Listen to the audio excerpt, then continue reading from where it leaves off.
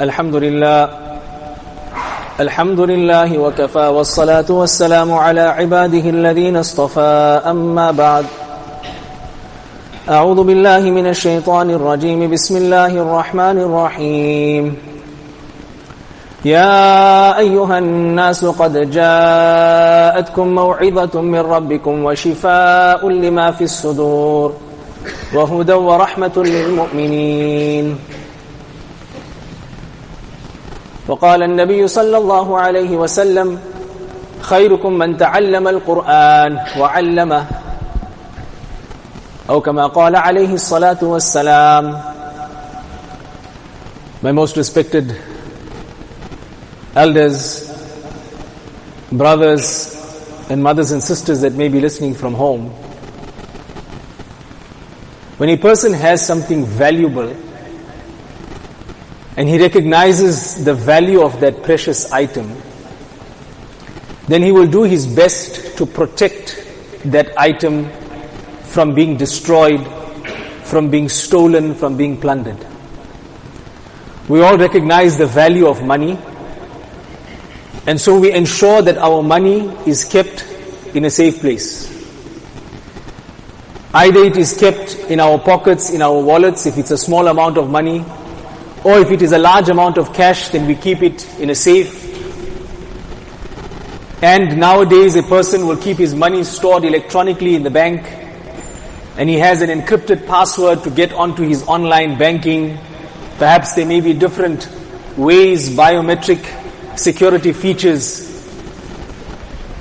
two-factor authentication that allows him to get into his bank account, because he recognizes the value of this wealth. If he leaves it out in the open, then it will be plundered, it will be stolen, because somebody else recognizes the value of this wealth. Now in the same way, during the month of Ramadan, we have accumulated the wealth of a'mal, of good actions in our hearts. Just the mere act of fasting in the month of Ramadan, if a person does nothing else but simply the fasting, is such a great act of ibadat. The nur, the light of that a'mal, of those good deeds, penetrates deep into the recesses of a person's heart. But now the question is, after the month of Ramadan, how much of effort will we make to protect, to value, to safeguard this wealth that we have achieved during the Mubarak month of Ramadan?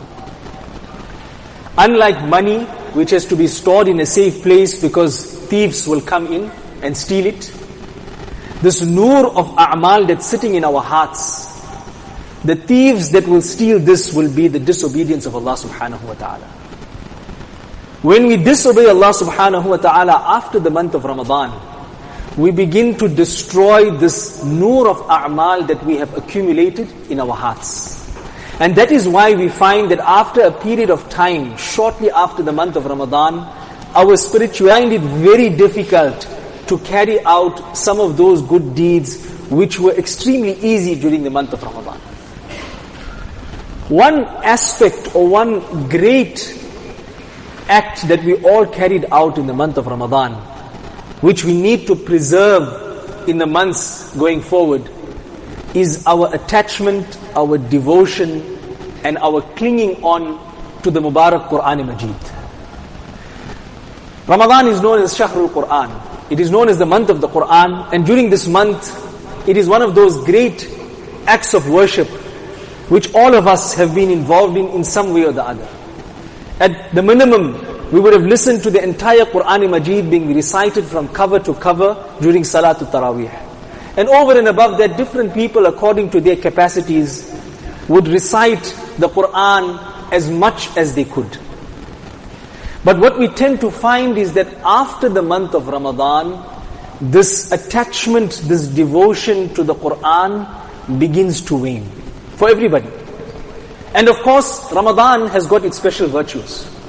It's not necessarily possible for us to always do in Ramadan what we do out of Ramadan, because Allah subhanahu wa ta'ala has kept a certain amount of barakah in that Mubarak month. But our attachment to the Qur'an Majid is something that we need to work on throughout the entire year. Nabi alayhi salam mentions that خَيْرُكُمْ مَنْ تَعَلَّمَ الْقُرْآنَ وَعَلَّمَ. The best of you are not those who have the most amount of wealth. The best of you are not those who have the best homes. The best of you are not those who have the prettiest or the most handsome spouse. The best of you are not those with the most amount of qualifications. What does Nabi alayhi salam say? The best of you are those who learn the Qur'an and teach the Qur'an. And in another version of the hadith, the best of you are those who learn the Qur'an or teach the Qur'an. So there's only two things when it comes to our relationship with the Qur'an. Either we should be learning it or we should be teaching it. This is a great virtue. And often when we hear this hadith, we feel that it is restricted to the madaris, to the makatib, to the hifz classes. But Nabi alayhi salam has not restricted this hadith to those particular areas. It's it's general for each and every one of us. Every one of us can become a student of the Qur'an. Every one of us can become a teacher of the Qur'an according to our capacities. It is mentioned that that person who is occupied completely with the Qur'an 24/7 and does not even have time to ask Allah subhanahu wa ta'ala of his needs, Allah subhanahu wa ta'ala will give him more than what he gives to those people who are picking their hands up in dua. The recitation of the Qur'an is one of the greatest acts of ibadat. It is the greatest form of dhikrullah. There's a hadith that comes in Sunan Ibn Majah wherein Nabi alayhi salam mentioned that inna lillahi ahlina minan nas. Allah subhanahu wa ta'ala has a household. He has family members from amongst the people. Sahaba radiallahu anhum were amazed. They said, Ya Rasulullah, man hum? That, oh Nabi of Allah, who are these special people that you are calling them the family of Allah subhanahu wa ta'ala? Now we all know that Allah subhanahu wa ta'ala is above shape and form. He does not have a partner. He does not have children. So this is as befits the magnanimity of Allah subhanahu wa ta'ala. And it is an example. So who are these people that are called the family of Allah subhanahu wa ta'ala? Nabi alayhi salam mentions, hum ahlul Qur'an. These are the people of the Qur'an. Ahlullahi wa khassatu. That they are the family of Allah subhanahu wa ta'ala. They are His special bondsmen. They have a special relationship with Allah subhanahu wa ta'ala. That the people who are not from Ahlul Qur'an, they do not enjoy that. So there is great virtue in the recitation and servicing the Qur'an throughout our lives.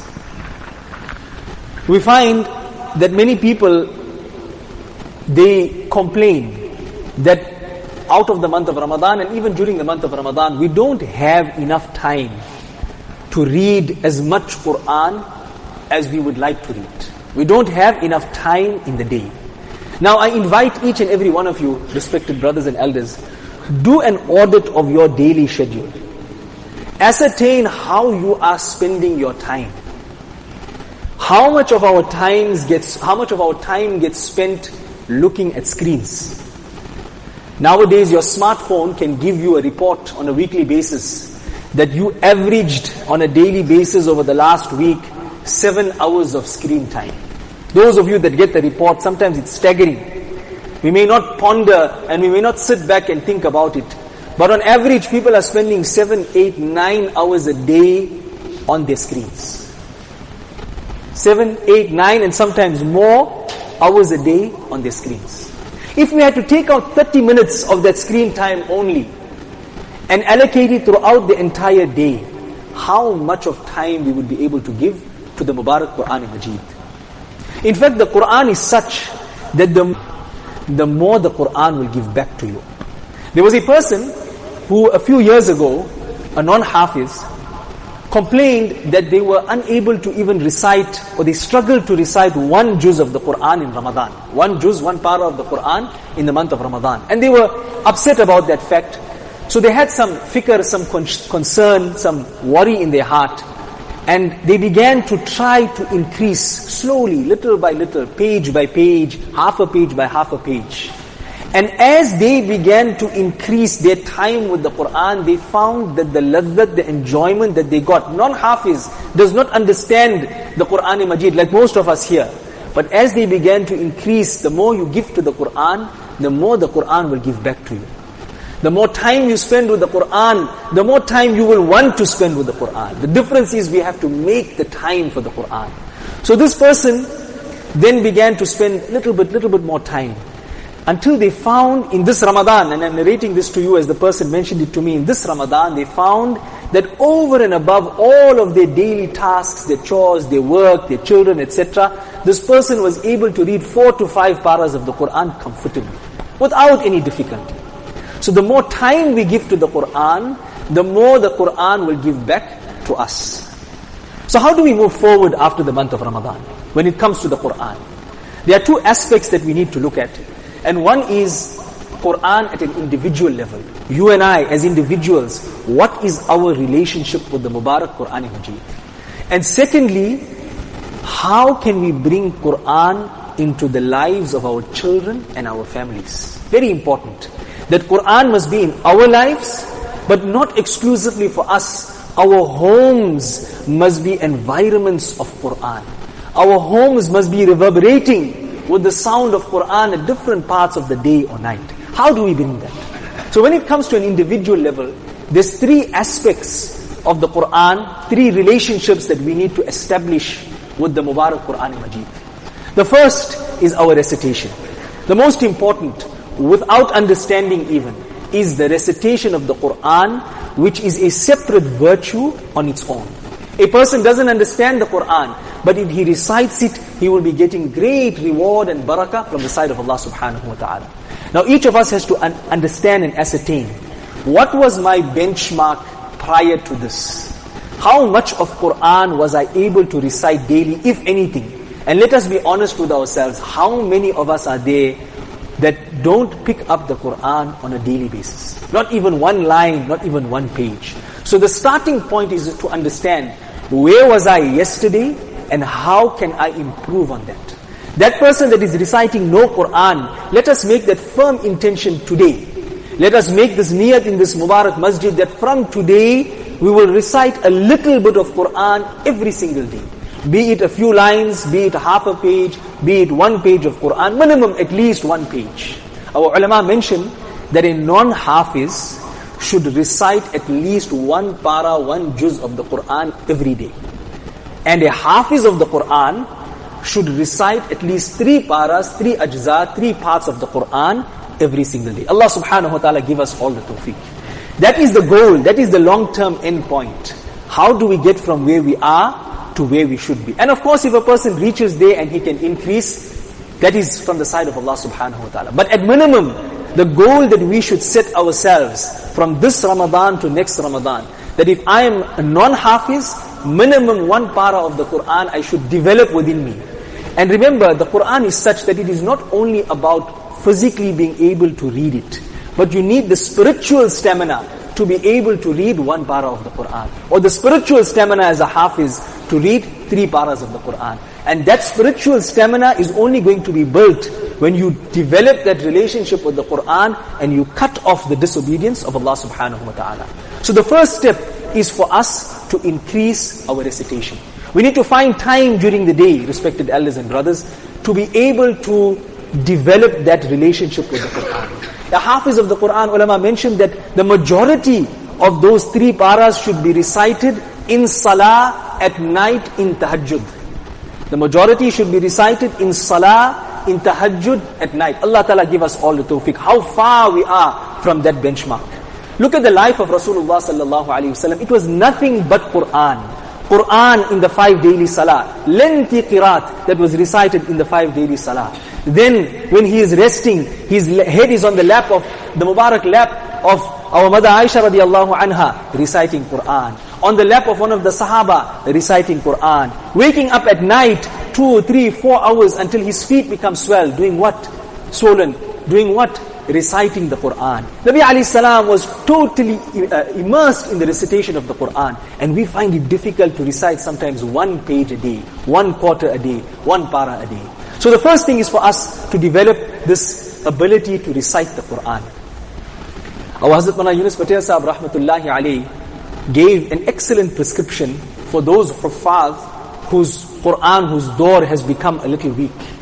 And he mentioned, and we can all take lesson from this, Huffaz and non-Huffaz alike, that in the morning before Fajr, recite 3 rukus once. And immediately after Fajr, recite 3 rukus, the same 3 rukus. He mentions that this will take a person 5 or 6 minutes, especially for a Hafiz of the Qur'an. It's about 3 or 4 pages. The time of Zohar, before Zohar namaz, read the same 3 rukus, after Zohar, the same 3 rukus. Carry on this pattern till the end of the day, till Isha time, and a person would have recited the same 3 rukus 10 times for the day. Do this for 6 days. Do this for 6 days, and a person will cover 1 para of the Qur'an comfortably, allowing for a few times when a person may be unwell, etc. But a person will cover 1 para by the end of the week. And then on Sunday, make door of this entire para so that you revise that which you have learnt during the week.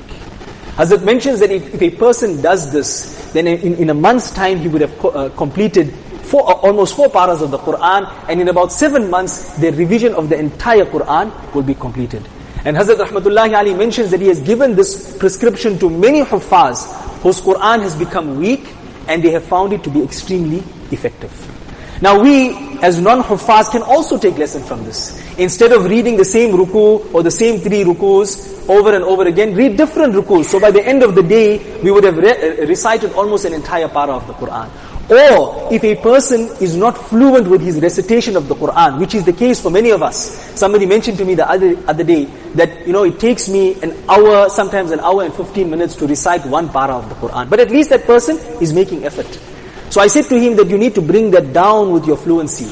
At least bring it down to 25 minutes, 30 minutes. So read the same ruku or the same page like this, the Hafiz and the non-Hafiz. The non-Hafiz, when he reads it, he will be increasing his fluency throughout the entire day. So the first is the recitation of the Qur'an. The second is the correct pronunciation, the correct recitation of the Qur'an, which we term tajweed. Every one of us needs to make sure that our recitation of the Mubarak Qur'an is done correctly. Find an avenue, find the Hafiz of the Qur'an, spend a few minutes every day, or even if it's every week, revising the recitation of the Qur'an. Many of us learned to recite the Qur'an in our young days when we did not have an opportunity to learn it with the correct tajweed and pronunciation. Let us make an effort, in addition to the recitation of the Qur'an, for us to be able to read it correctly. And the Qur'an is such that there is no end for anybody.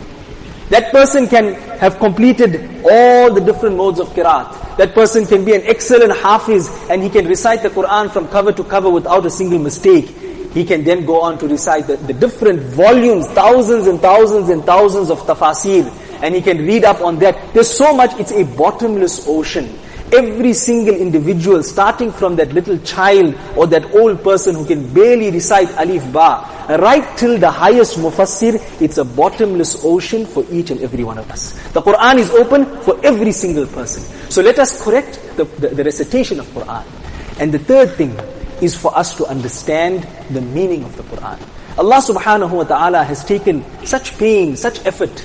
This Qur'an was revealed from the Lawhul Mahfuz, from the preserved tablet, onto the lowest sky. And from there, via the medium of the archangel, the chief of all angels, Jibreel alayhi salam, coming down personally over a period of 23 years onto the heart of Rasulullah sallallahu alaihi wasallam. Such effort. And then from there, moving on through the Sahaba, through the Tabi'een, and all the preservation of the Qur'an and the tafasir, etc. Such effort has been made to bring this Qur'an to us today, and we don't know what it means.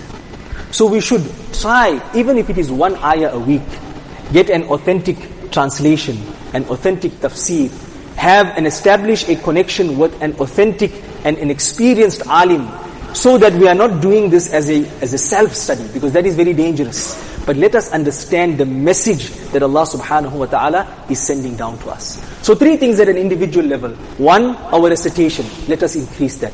2, our pronunciation and our tajweed. Let us correct that.